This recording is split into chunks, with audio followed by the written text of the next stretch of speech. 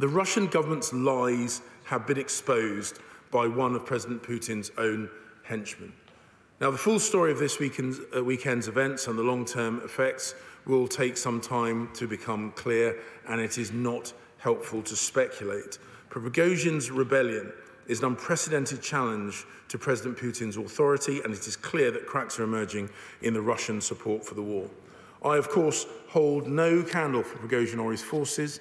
They have committed atrocities in Ukraine and elsewhere, but he has said out loud what we have believed since the start of Russia's full-scale invasion, that this invasion was both unjustified and unprovoked.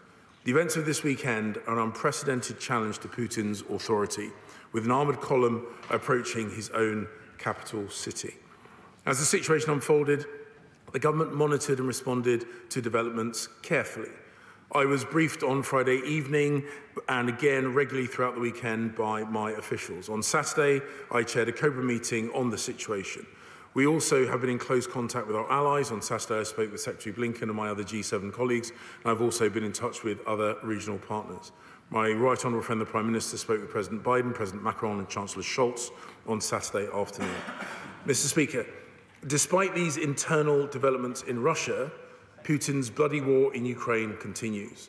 The Ukrainians fight for their survival, and our Ukrainian friends are mounting a determined counteroffensive and steadily clawing back their territory.